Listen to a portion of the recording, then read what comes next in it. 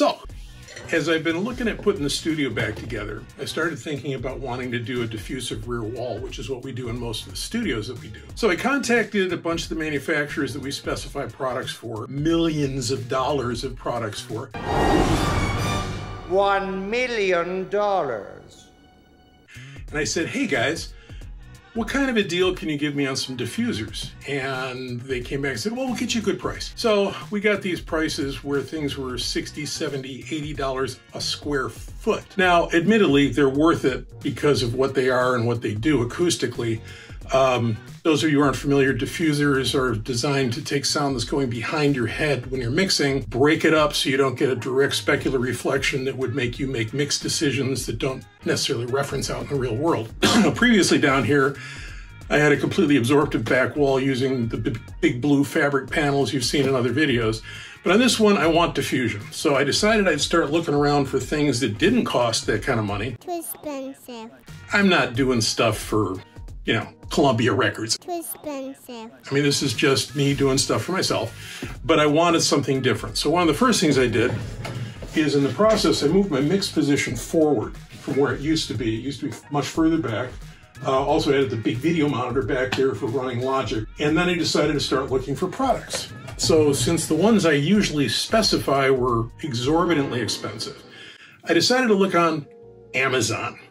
Now, Amazon's an interesting place. They have things like $10 microphones that are spectacularly good for the money, and you kind of wonder, gee, do they have something in acoustic diffusers? So I started looking.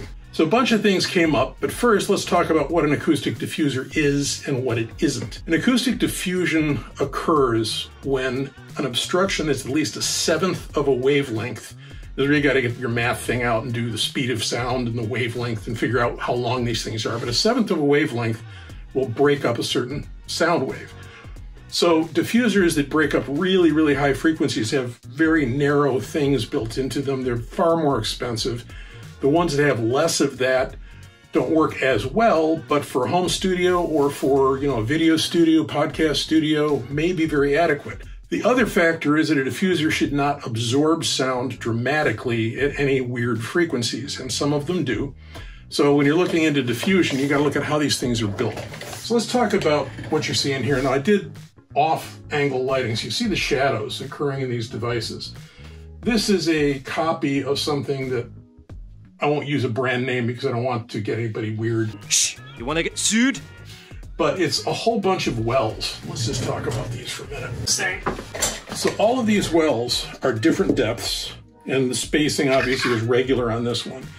But the formula that's supposed to determine these well depths is what's known as a quadratic formula.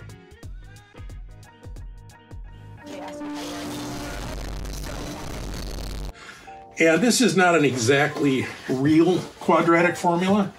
You've got a deep well, mid-well, mid-well, deep well, mid-well. They don't have all of the breakups in some of the really expensive ones.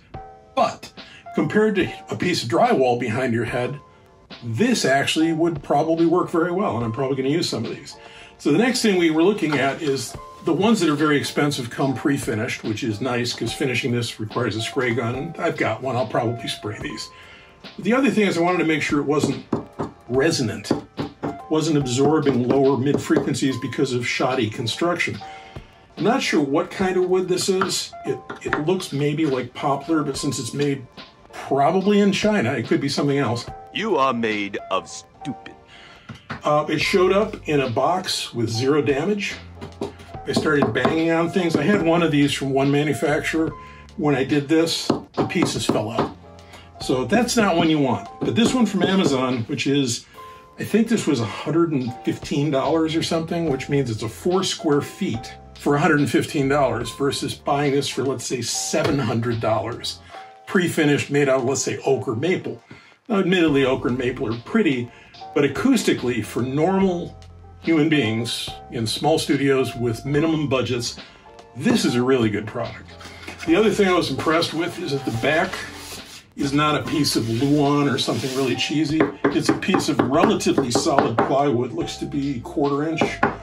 Well put together, staples and glue, definitely a nice product.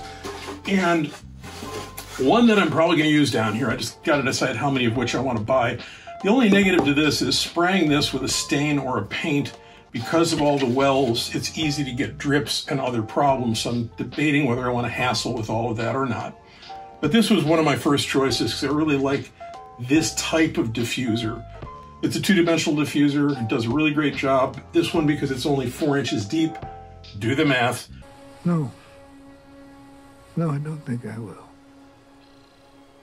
It's probably 500 hertz and up, does a fair amount of diffusion. I played a speaker towards this, then I played a speaker towards a wall, which is a demo I may record when I get the studio fully fixed up. And the difference was noticeable off axis. There was a whole bunch of frequencies getting sent off axis that weren't when it was firing directly into drywall.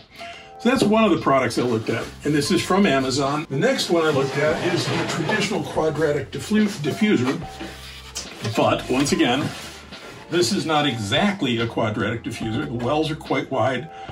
The ones that are far more expensive have many more wells at different depths, following the quadratic formula more precisely.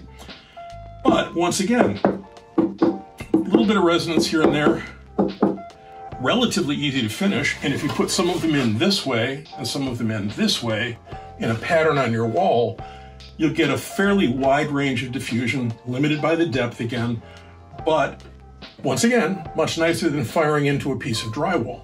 And same thing, the construction of this, having gone through it, banged on it, beat on it, everything about it, very comparable construction to the other one we're looking at, and not bad looking. It even has some grain.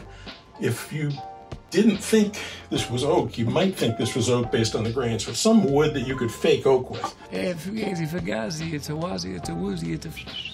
Very dust. But they're both nice. I'm going to order a bunch more.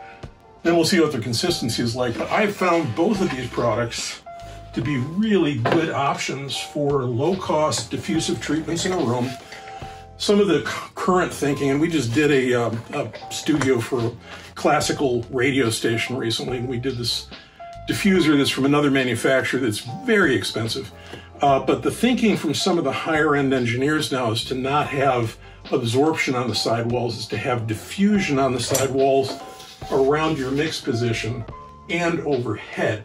So I'm not sure if I want to try to stick any of these in the ceiling. It may not even fit with my joist spacing.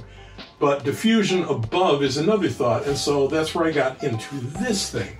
Now this is once again on Amazon. This is $18, and it's cool looking. When you get into looking at the facets of it, this is not as deep as that, so this is going to be more of a upper mid high frequency, like maybe 1K to 2K is where it's going to kick in. It'll do a lot above that. But there's a video online from one manufacturer where they drop a bunch of ping pong balls on top of something like this, and they show that the ping pong balls, when they hit the floor, bounce straight up. When they hit this, they go this way, this way, this way, and that's all true. So this thing is made of wood. It's got a wood backer. It weighs very little. It's a 1 square foot for 18 bucks, and kind of cool looking. And there's a whole bunch of other stuff they've got. I just ordered some samples. This I'm thinking seriously of putting on my door, which I can't really put anything else on because I can't hang anything heavy on the door, and I don't want anything thick. So I'm probably going to use these down here on sidewalls, doors, and other locations. May or may not try to attach it to a 24-inch piece where I could mount this into a ceiling grid. Take a piece of, I don't know, 1/4-inch plywood and attach a bunch of these to it. To have to look at the weight and see if the grid's going to be happy with it. But this is another really cost-effective diffuser through Amazon that is acoustically competitive with things that cost dramatically more money. I've seen some of these in certain woods where it's like $70 a square foot or $100 a square foot. No. That's a scam. Now, some of them have much more depth and more variation, but in the real world, most people are battling between either putting fiberglass panels on the wall, which is good in some areas, or some sort of foam,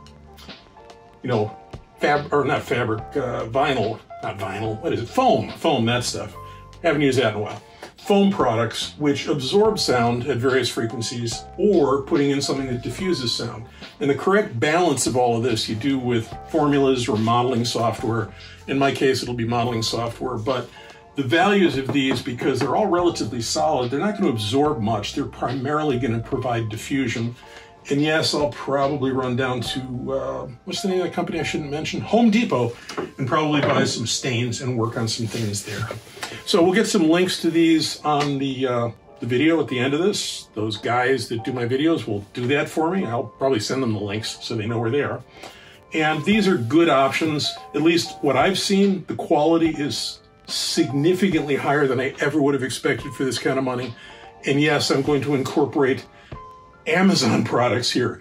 Now, the one caveat, I don't think I'd ever put these into any of our commercial jobs because I don't have any proof of fire rating from anyone on these. So you have to be aware that woods are typically Class B, sometimes Class C. You need Class A if you're putting it in a commercial environment. In residential, you can burn yourself up any way you want.